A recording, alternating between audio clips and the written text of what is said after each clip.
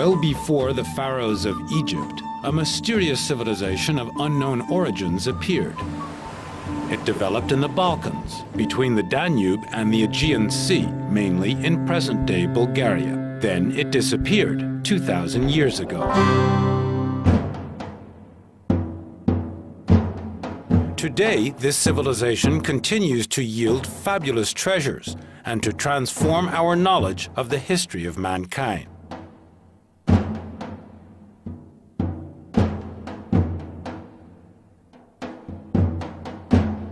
In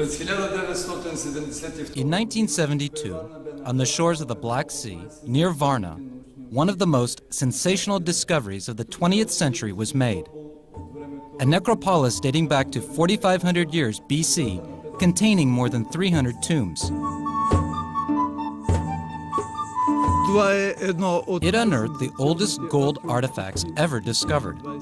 More than 1,000 diadems, ornaments, bracelets, jewels made from bone and shell, as well as copper tools, were laid alongside the corpses in the tombs. Pictograms, a primitive form of writing, and clay vases, which must be admired for their craftsmanship and their decorative detail, were also found. Some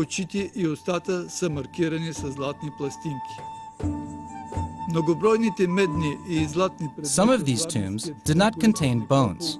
They are symbolic tombs called cenotaphs. In one of them, this clay depiction of a human face was found. We can make out the forehead adorned with a diadem, the ears with rings, the eyes and the mouth depicted by gold plates. It was a society divided into 3 social classes with many nobles, in whose tombs finally where gold objects are found. This discovery also raises questions. What are the origins of this puzzling and fascinating civilization? How did these populations evolve on European territory? How was their everyday life organized? What occurred in this region is fundamental, since this is where agriculture and livestock breeding first came to be, and thus where the first farmers appeared. This is where the passage from a civilization of hunter-gatherers to a civilization of stock breeders and farmers took place, where the first geographically settled villages appeared, and then a little later came the first fortified settlements, war, the beginning of social hierarchy. These phenomena continued to evolve and the populations gradually differentiated from each other. So the Thracians emerged in the area of current-day Bulgaria, the Celts in the west, the Germanic tribes in the north, the Greeks in the south, and so on. The first phase was the appearance of agriculture and of livestock breeding in a certain number of points around the world, no more than 6 or 7, independently from one another between 5,000 and 10,000 BC.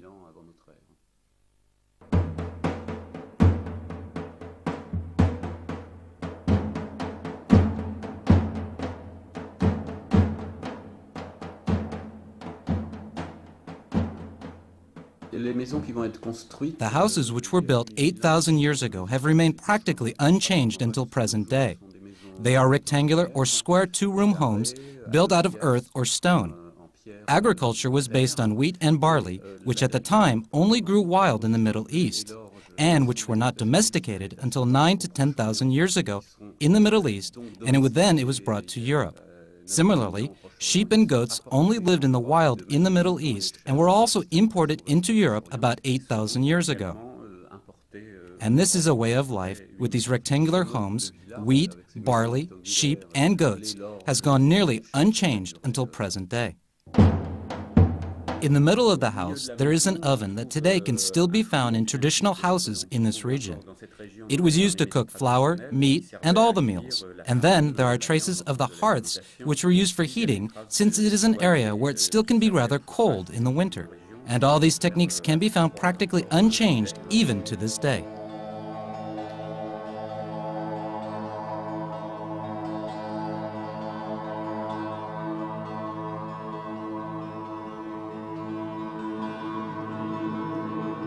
According to sources in antiquity, the Thracian population was made up of various tribes. with its fortresses, its temples, and its priest kings. What they had in common went beyond the organization of a state and was unique in Thrace.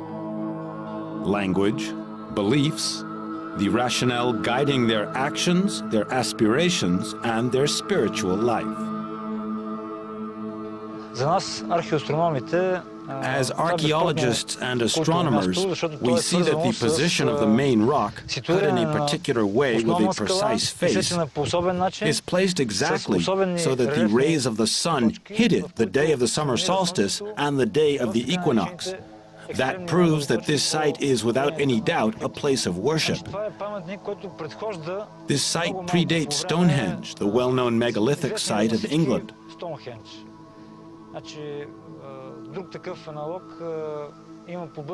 Such monuments of worship cut into the rock and dating from the same period exist in Rhodops in the south of Bulgaria and elsewhere in the world, such as Armenia, for example.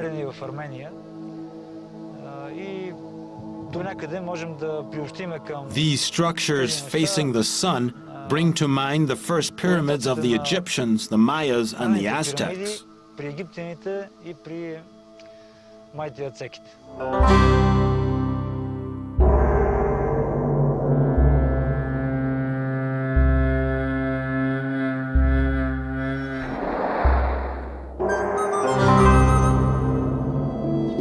This rock carved in the Rhodopus Mountains close to the Greek border still remains an enigma with various interpretations.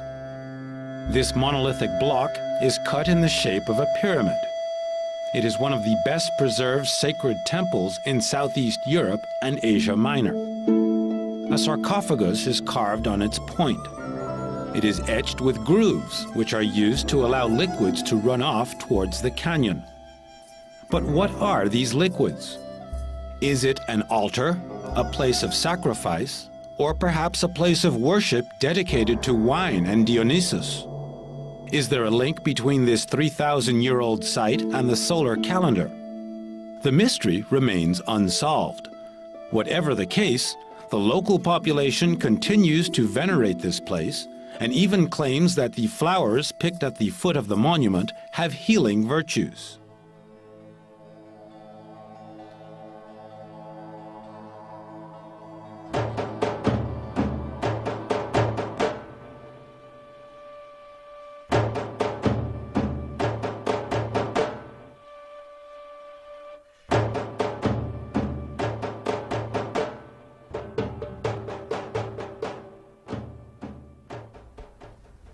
In 1925, two brothers from the village of Valchetran in northern Bulgaria were digging in their vineyard. Suddenly, a spade hit metal.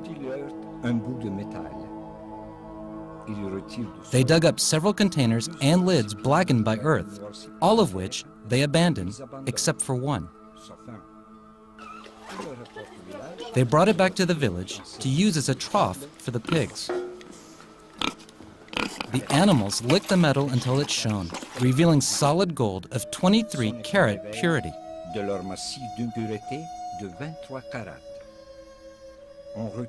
They immediately returned to find other objects. Arguments followed, so they cut up the pieces and shared them. Part of the treasure was to disappear for good. After the police came, the Archaeological Museum of Sofia recovered this extraordinary discovery, which weighed in at 12.5 kilos.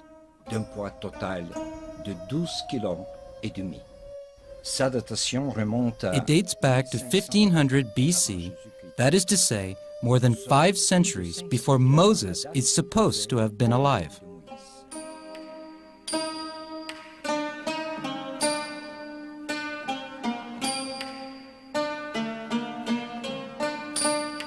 Were these objects of incredible beauty used in the practice of rituals? And for which rituals?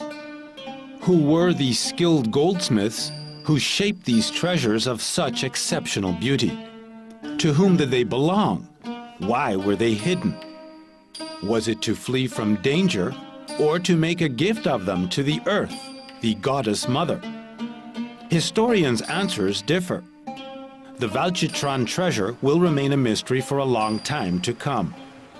Between the treasure of Varna, dating from the 5th millennium BC, and that of Valchitran 3,000 years later, the land of the Thracians has yielded few secrets.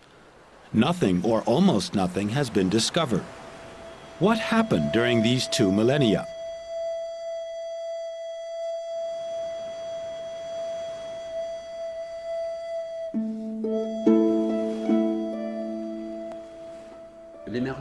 The emergence of the Thracian kingdom must be understood in relation to Europe's larger history at the time, in the 1st millennium BC.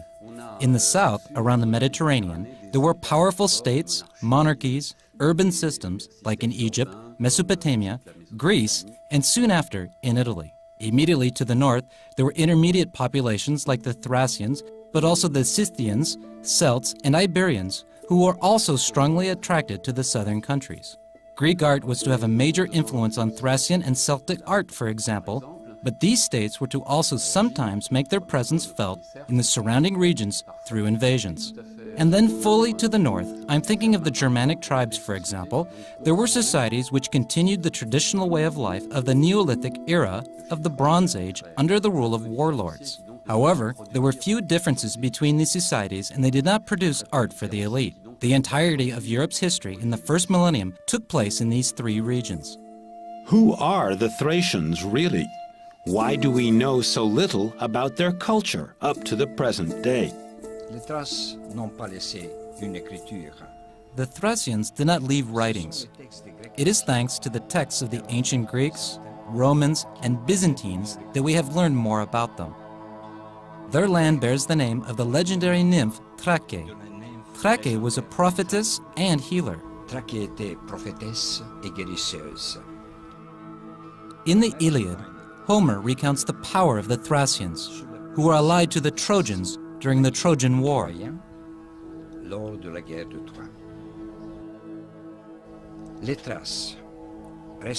The recently arrived Thracians are apart, the last of all the others.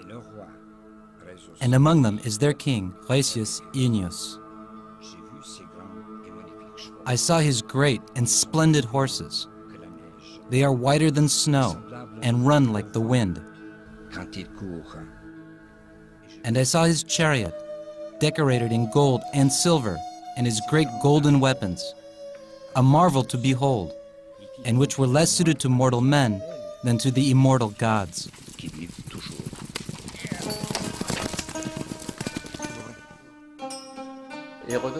Herodotus also emphasizes it in the 5th century BC.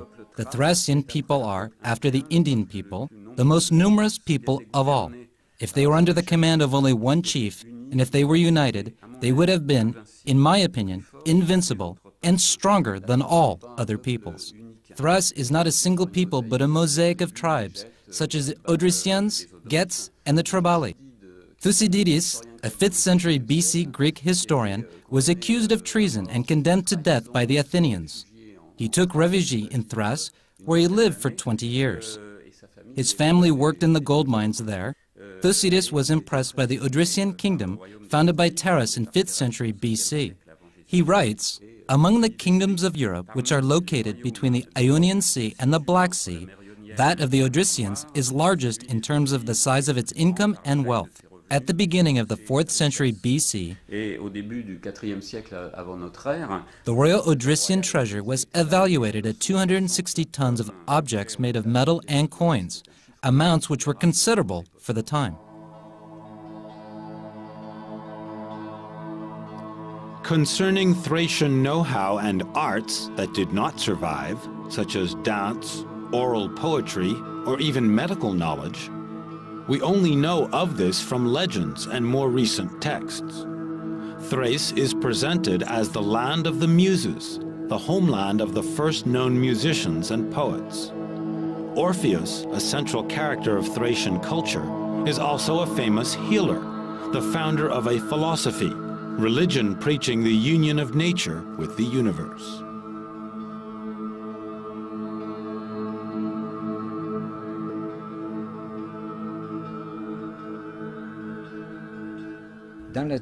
In ancient times, the Thracians were known for their faith in immortality.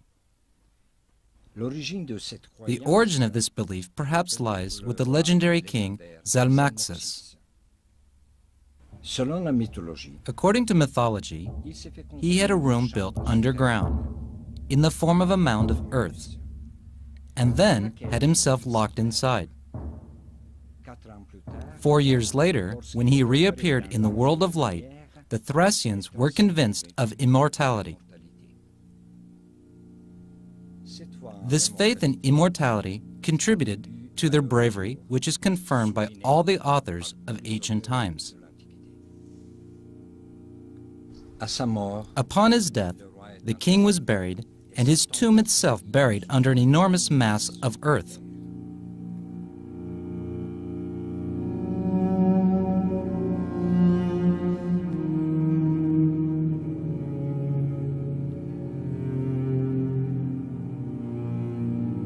These burial mounds are commonly found in Eurasia and in Mediterranean regions.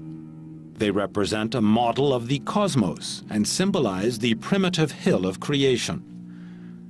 Are they sanctuaries devoted to the divinity which may conceal sacred rooms?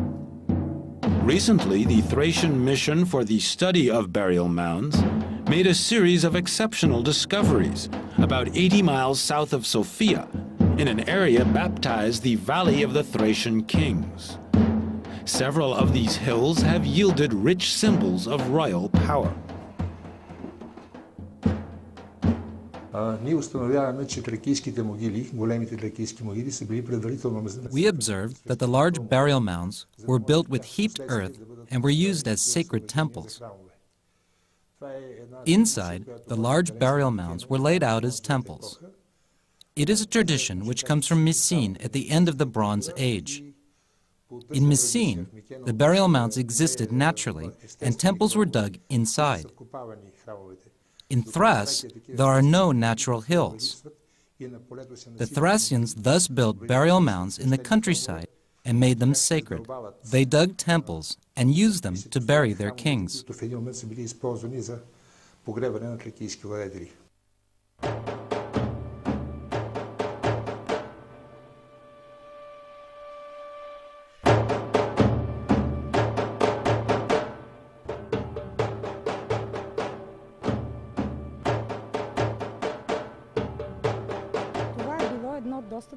We know that Thrace was a totalitarian society, ruled by a supreme chief. Below him there was the aristocracy, then the people, which created wealth for the community. The king had to prove his abilities every day, especially in relation to the nobility, because each nobleman could claim his place. The Thracians had kings but no capital. The best-known city was Septopolis, founded by the Odrysian king Svet III in the 4th century BC. It is currently at the bottom of a dam reservoir in the Valley of the Thracian Kings.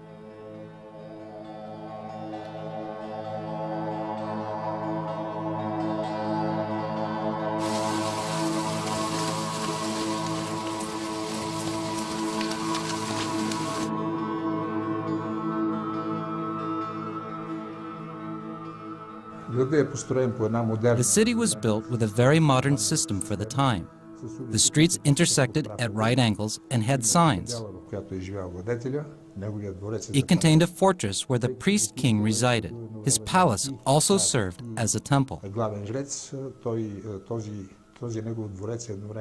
Obviously, the buildings and splendid temples of this city are the proof that at the time, Thrace had a higher standard of living than other parts of Central and Western Europe. Here, a culture flourished. The kings wore armor and gold and silver helmets. The horses were more richly adorned than the people. They were buried in magnificent tombs, whereas at the time, in the rest of Europe, man practically lived underground, eating half-cooked meat out of wooden or clay bowls.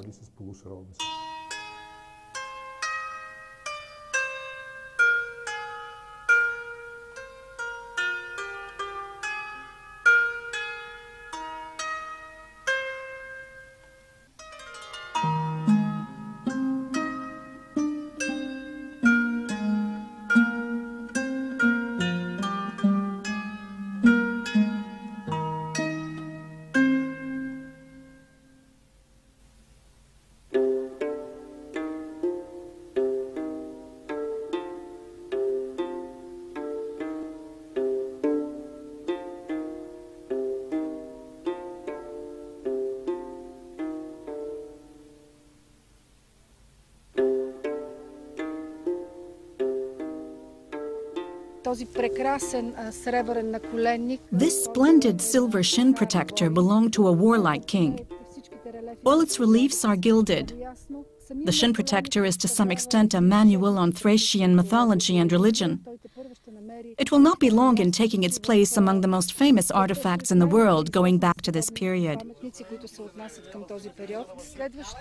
This gold crown is a splendid ornament, but also a royal attribute.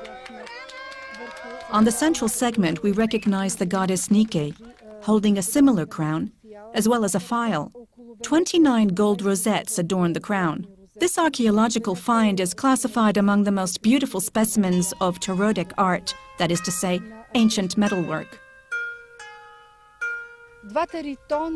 These two rhytons, made out of gilded silver, are unique. One of them represents several scenes, including a wild boar hunt. On the other, one can make out two griffins tormenting an exhausted bull. This gold ring is of paramount importance. It testifies to the fact that we are looking at a royal tomb. This scene represents the nomination and establishment of the future king. The mother goddess gives him the scepter, the badge of the royal power. На бъдещия цар от великата богиня майка, която му предава инсигнията, тази фиала, която се смята за инсигния на царската власт. Това, което откриваме в гроба... In this tomb we also discovered silver brackets decorating a harness on which fabulous animals are depicted. Greek ceramics helped us to date this tomb with precision. Thus we can locate it to the 4th century BC, approximately 350 to 340 BC. We suppose that it concerns one of the sons of the great Thracian king Kersablot, of whom it is known that he reigned on these lands and part of the territory of current northern Turkey. He met his death in a battle against Philip II of Macedonia.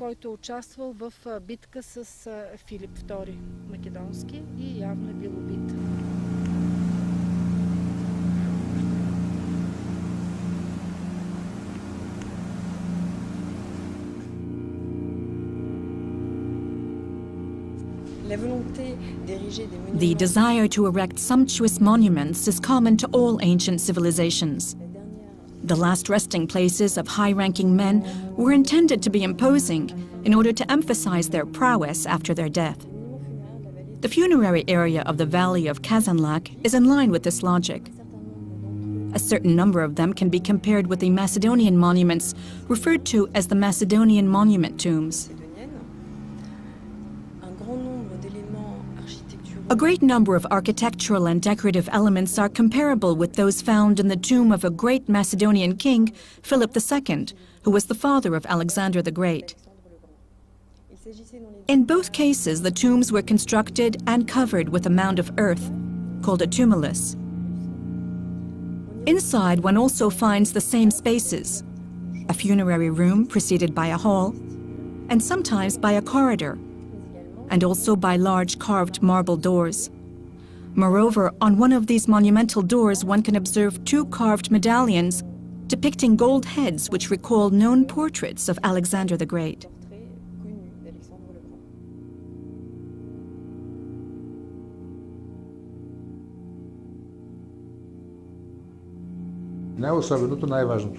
This is where the famous Thracian king Svet III was buried at the end of the 4th or the beginning of the 3rd century BC. This tomb temple is characterized by its imposing dimensions. The 3 rooms are built out of blocks of stone. This construction goes back 2,400 years.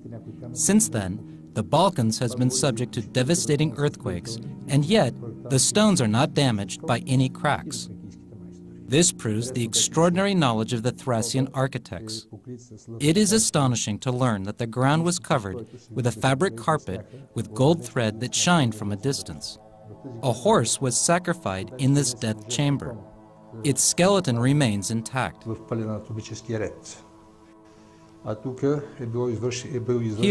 the rituals for the burial of the king were carried out with many gold and copper objects of great value belonging to Greek and Thracian art. This round room with a dome symbolizing the earth and sky was empty. A sarcophagus was cut from a single block of more than 60 tons. This sarcophagus was cut horizontally, and above the king's personal objects were laid out. On the left, his gold armor and the harness which decorated his horse. On the right, 3 large amphors, which undoubtedly were full of wine. 2 silver goblets. On the edge of one of the goblets and on the handle of the other, we can see inscriptions indicating that these goblets belong to Svet.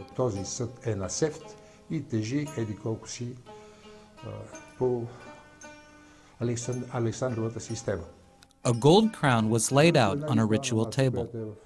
There was a flagstone on which the Thracian god Zagre was represented, as well as on the crown.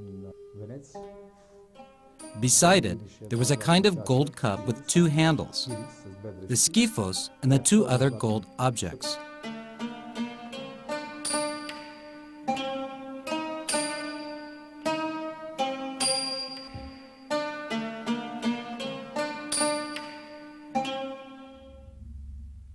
The greatest find in this tomb was a bronze statue representing a man's head. This extraordinary depiction shows a spiritual man with a rich inner life. It is magnificently carved. This head was found 7 meters in front of the temple's facade, which made us realize that our research needed to be continued.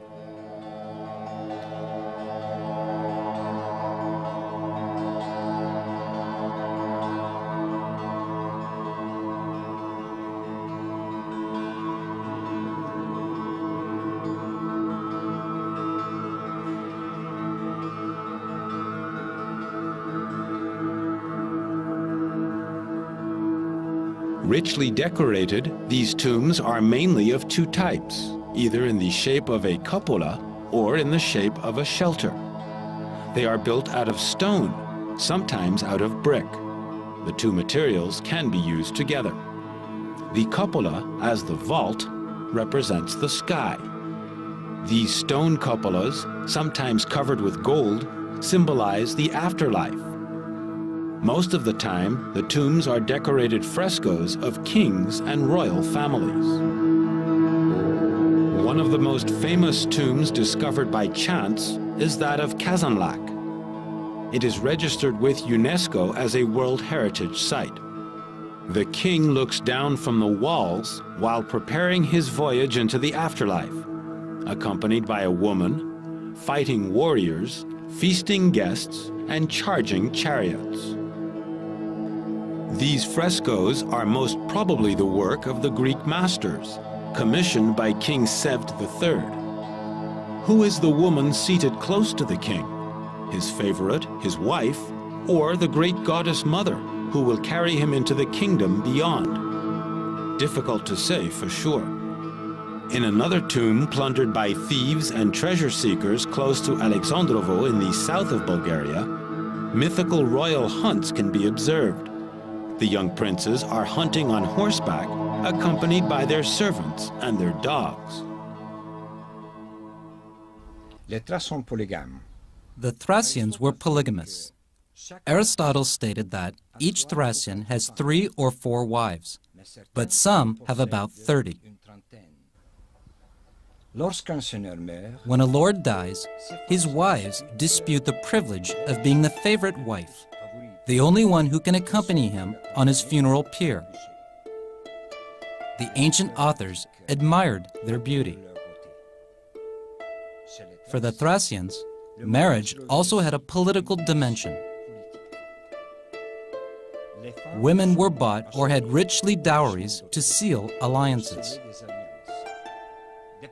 Thracian princesses married foreign kings, while the Thracian lords chose Greek women. According to the ancient text, it was the woman who maintained the worship of the divinities. That is perhaps what this extraordinary 3rd century BC tomb reveals. It was discovered in 1982 near Svetshtari, in the area of the Danube in northern Bulgaria.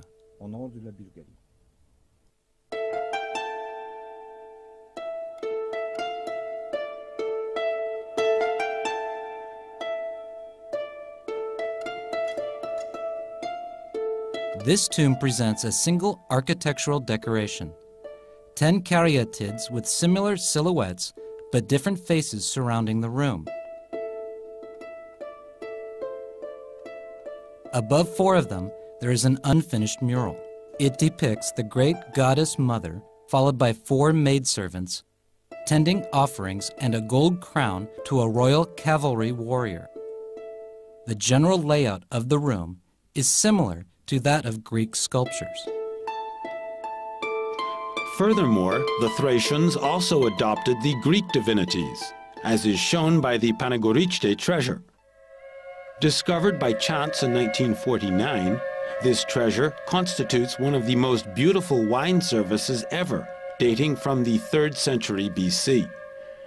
9 containers in solid gold for a total weight of more than 6 kilos. The typical Thracian pitcher is called a rhyton. It was used to pour wine. It probably owes its form to the horns which were used to drink from.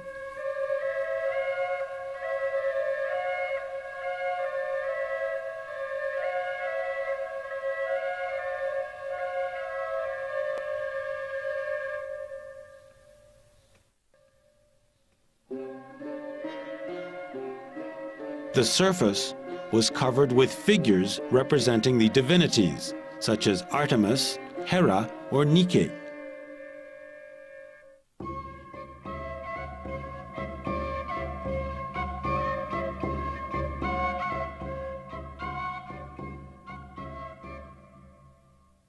Here we have a drawing of Dionysus, sometimes considered to be of Thracian origin.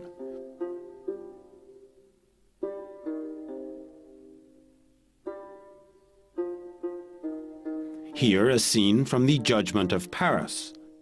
The Greek goddesses had asked Zeus to decide who among them was the most beautiful. Zeus, not wanting to take part in such delicate business, ordered Paris, the Trojan prince, to decide. Paris chose Aphrodite. To take their revenge, the goddesses fomented a plot which eventually led to the Trojan War. It is believed that the Panagorichte treasure is only a part of what was intended for royal feasts, or more probably for religious rituals in a place of worship or the royal court.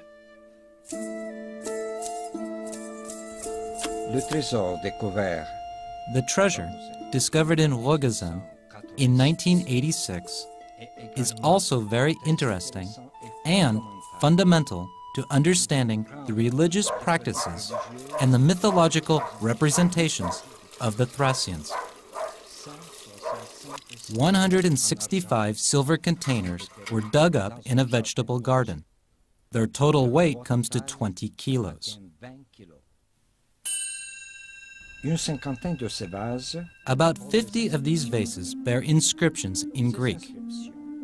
These inscriptions reveal that the treasure belonged to the royal tribal dynasty between the 5th and 4th century BC, and that several vases were used as diplomatic gifts.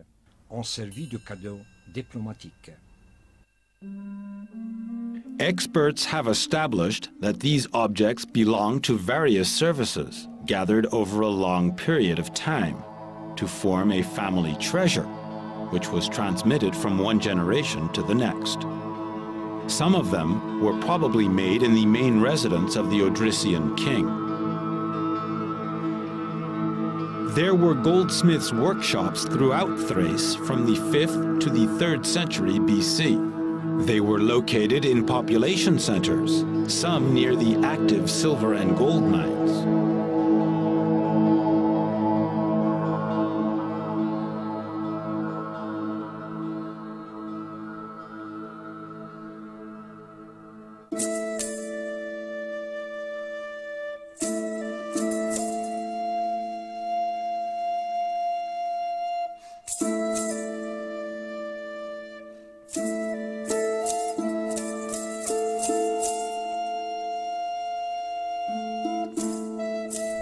finding that some of these individuals suffered from the same kinds of health problems that we do. For example, some of these individuals experienced fractures. This is an example of a fracture to the clavicle. This is another example of a fracture. This is one of the bones of the arm. This typically occurs when an individual falls and puts out their hand to break their fall. We're also finding evidence of nutritional deficiencies, and we are finding some lesions here which may indicate iron deficiency anemia. This was quite common in past populations, particularly populations that relied on agriculture. And we see this very commonly in parts of the world today as well.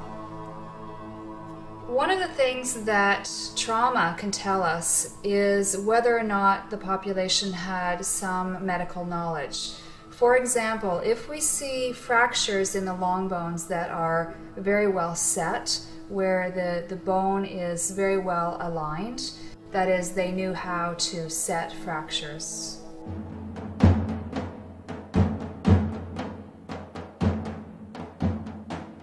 Knowing how to heal wounds proved to be essential because Thrace was a warrior civilization.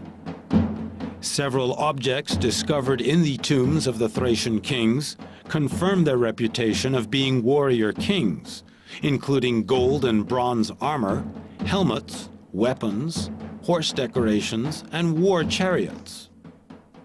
They were constantly making war, summed up by the famous Thracian king Teres as follows: "When I am not at war, I look like my stableman."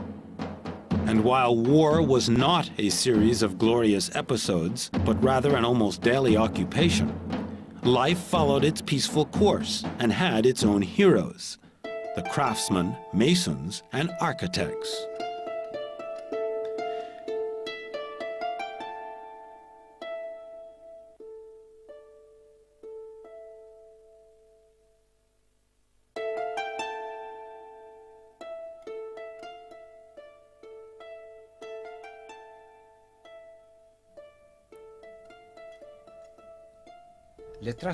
Noble Thracians were covered in gold.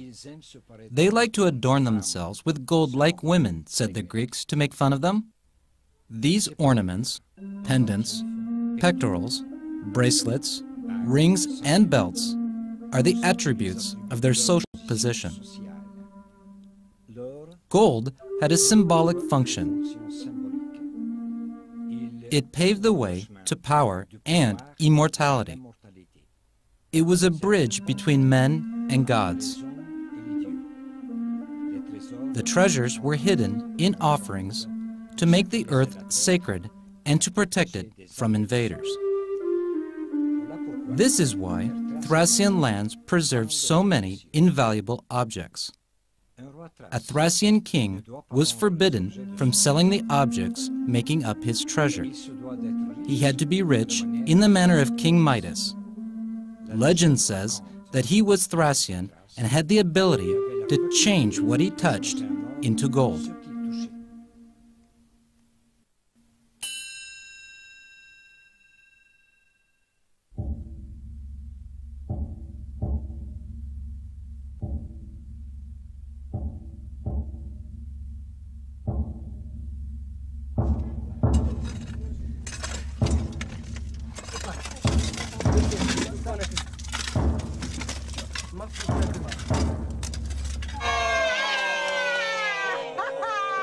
Dozens of known masks from the Balkan Peninsula were made from gold sheets weighing no more than 100 grams.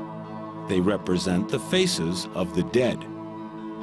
This mask weighs nearly 700 grams and shows a living person with an authoritative, cruel face and closed eyes, perhaps in a moment of meditation. What was the source of the unknown artist's inspiration? If you look at a map, you in fact notice that Europe is only one peninsula, the last peninsula of Asia. So, it is a kind of dead end surrounded on three sides by ice or sea. And from the moment when Europe was massively colonized towards 6500-6000 BC by these populations of farmers coming from the Middle East during every millennium that followed and up to present day, Europe was to constantly be a place where populations came together and where exchanges of useful goods as well as very long distance exchanges of luxury goods were made. That's Europe's recent history. Obviously, at the time, there were no roads. The wheel wasn't to be invented until around 4500 to 4000 BC with the chariot, just like the use of ox and the horse as plow animals. So, the routes were along rivers or through passes, such as used by pastoral farmers who practiced seasonal migration in the Balkans practically until the middle of the 20th century and even later. There is evidence of trade as far away as Denmark, the Ukraine, and Hungary up to 2,000 years before Christ.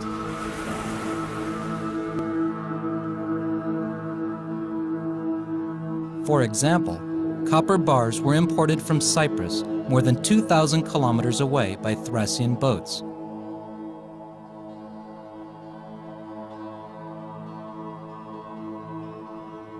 Ancient authors reported that the Thracians ruled the seas at the time.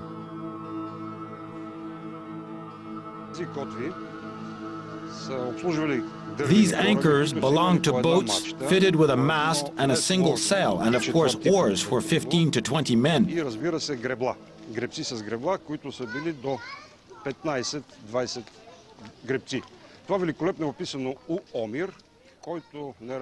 Homer gives a wonderful description of this, in which he does not distinguish the Trojan ships from those of the Achaeans, the future Greeks. Drawings of such boats have been found in many places in our country. These ships were widely used and could transport goods and cattle.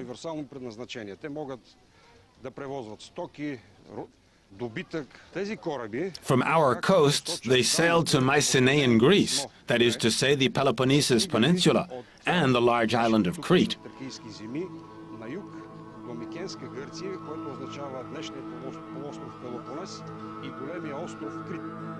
Antique written sources describe the Thracians more as pirates than as merchants transporting goods.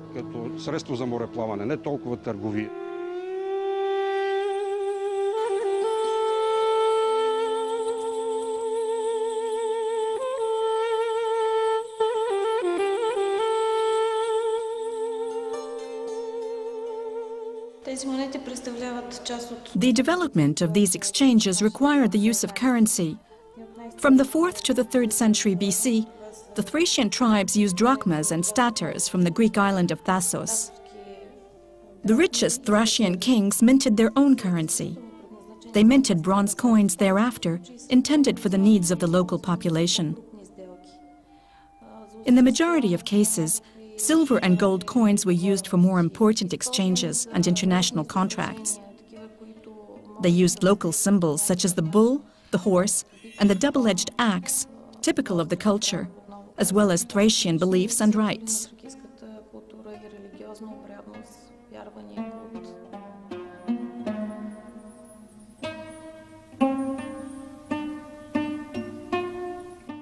Thracian civilization and its political and economic system could have continued to develop, leading to control of vaster kingdoms or an empire. But external factors caused setbacks. The Macedonian conquest with Philip and Alexander the Great, the incursions of the Persian Empire, and then more especially the Roman conquest, which was to be final, as the Roman Empire came to establish itself for 4 centuries over the whole of southern Europe.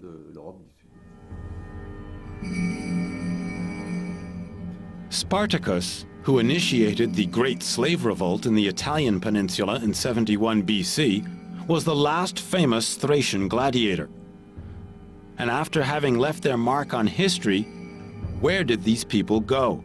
It is difficult to say. They probably blended into the peoples who came later to settle in the Balkans. The land of the Thracians still has vestiges of the genius of this mysterious people. Plundered by thieves, melted down and resold for centuries, The gold of the Thracians continues to be dug up today in a seemingly never-ending supply.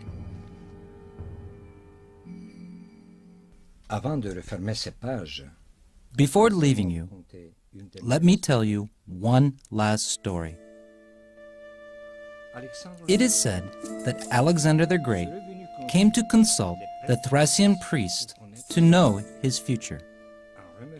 In thanks, he is supposed to have offered them a gold chariot weighing 800 kilograms.